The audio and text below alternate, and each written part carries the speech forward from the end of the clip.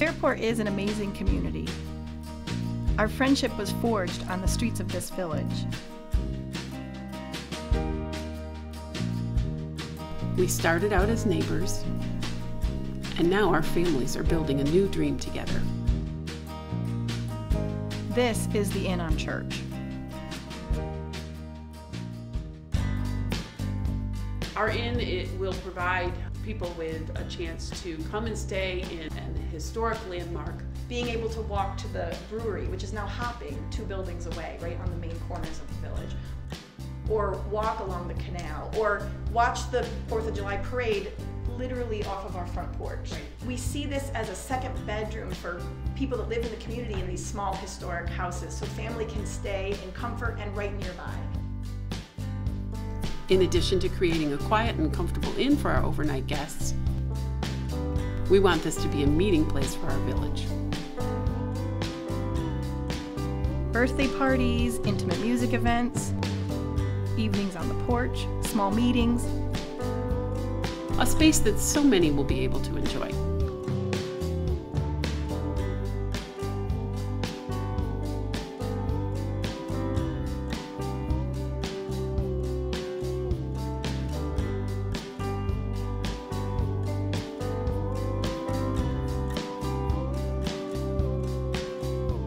We're making a lot of updates to this historic landmark.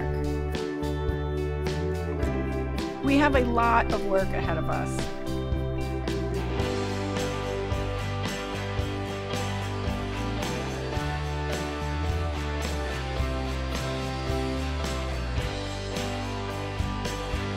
We have decided to partner with contractors Chip and Dave.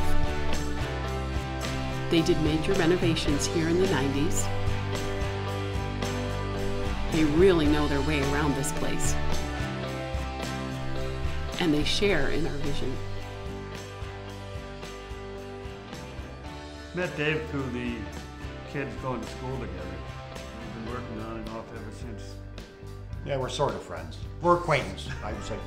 I put up with him.